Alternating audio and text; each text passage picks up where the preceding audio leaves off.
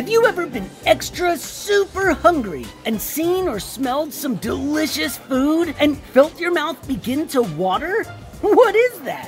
Why does our mouth water when we're hungry? Let's find out on today's episode of Colossal Questions. We all recognize the telltale signs of hunger.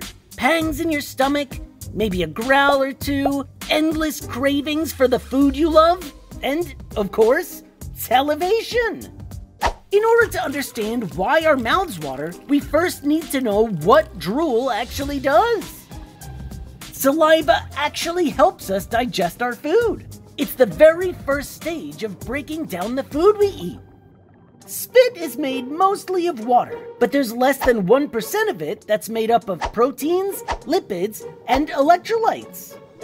All that stuff helps to break down the food you're chewing up before it gets to your belly.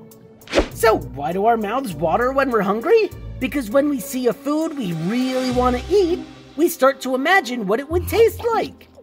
Our body reacts to those thoughts by prepping us to eat, and a big part of that preparation is producing saliva to help us chow down.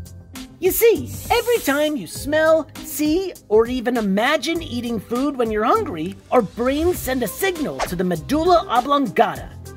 That's the part of the brain that controls things you do without thinking, like breathing, pumping blood, and, yes, salivating.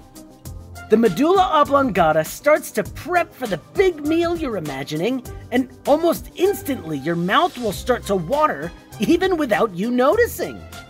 So, in other words, your mouth begins to water because, well, it's time to eat.